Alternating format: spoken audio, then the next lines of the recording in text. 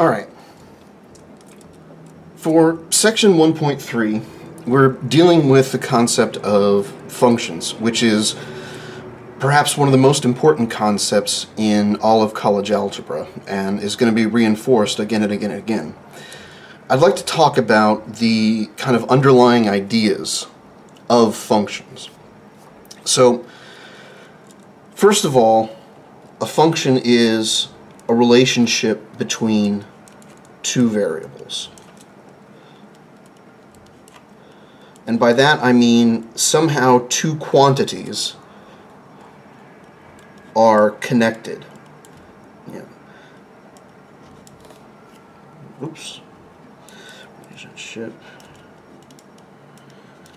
It's hard to write and talk at the same time, especially when you're as dumb as me. Relationship between two quantities.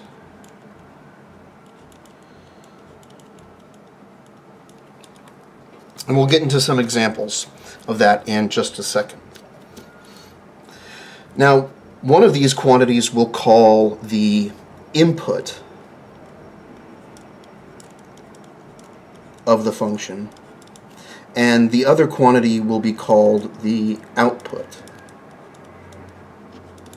of the function. Now, the only other thing that a function has to satisfy, that a relationship has to satisfy in order to be a function, is that each input is associated in this relationship to, at most, one output.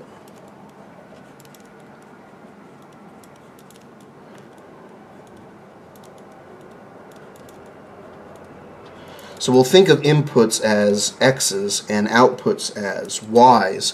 So this is saying that each x value is associated to, at most, one y value. So that's rather abstract. What the hell do I mean by this? Well, let's take a look at some examples. For instance, if I look at the collection of people in the U.S.,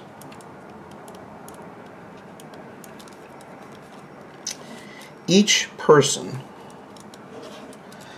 pays some amount of money in income tax. And in fact, so that's a relationship right there, is how much did you pay in income tax last year?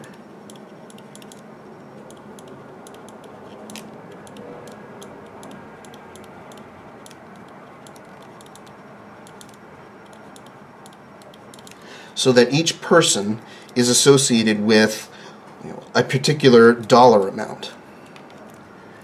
And so the person is our input, and our output is the amount that that person paid in income tax last year.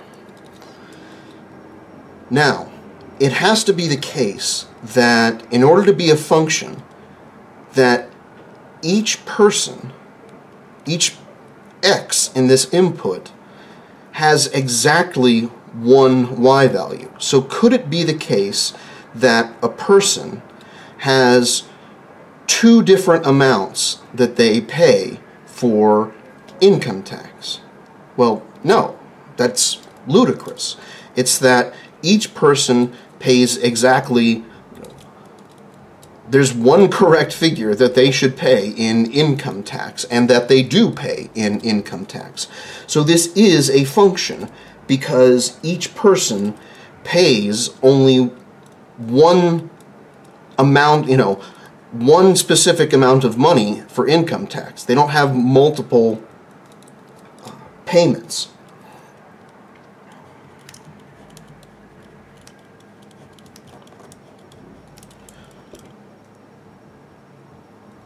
So let's take another example.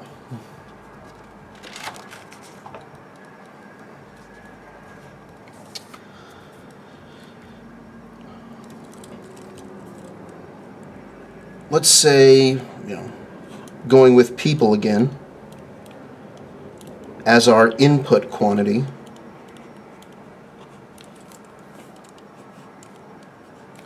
and our output quantity is something like the number of hours spent sleeping.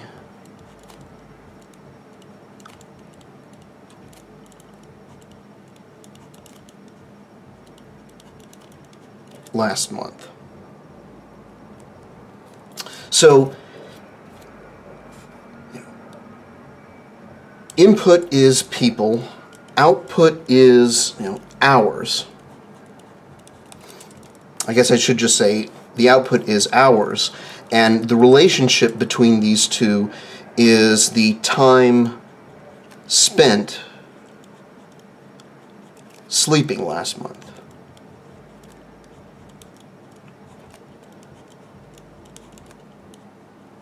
So this would be something like a, there are people who do research on sleep and sleep behavior.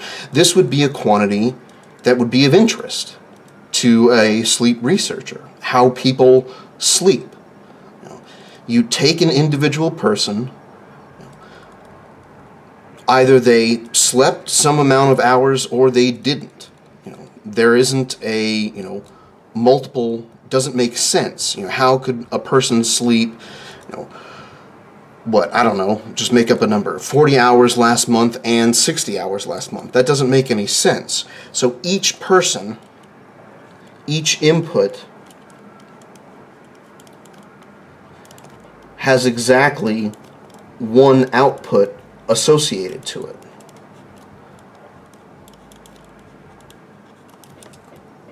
So this is a function.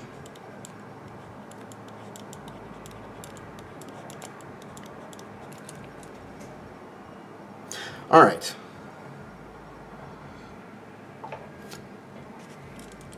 So, done a lot with people. Let's take an example of something like plants.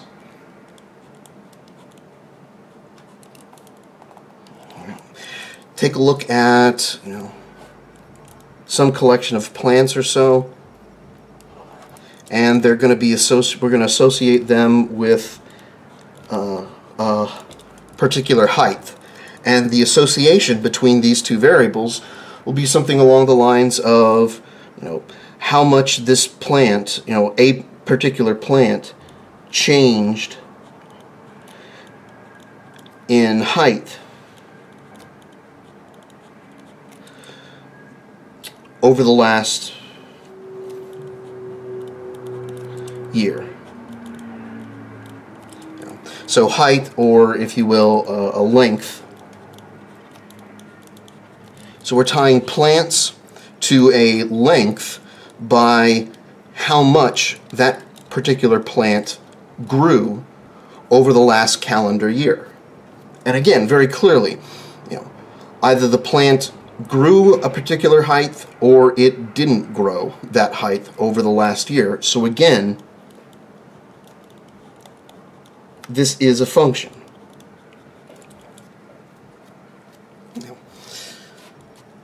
One more example. Let's say we'll take a volume of alcohol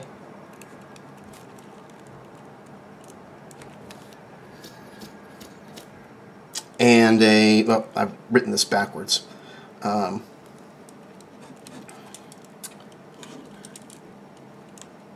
I did it again.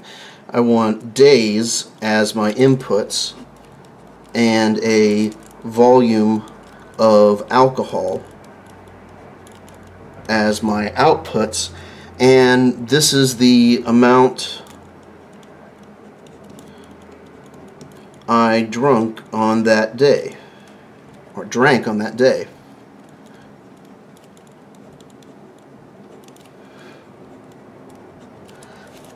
Now notice that, again, each day I either drank that amount of alcohol or I didn't. So this is a function.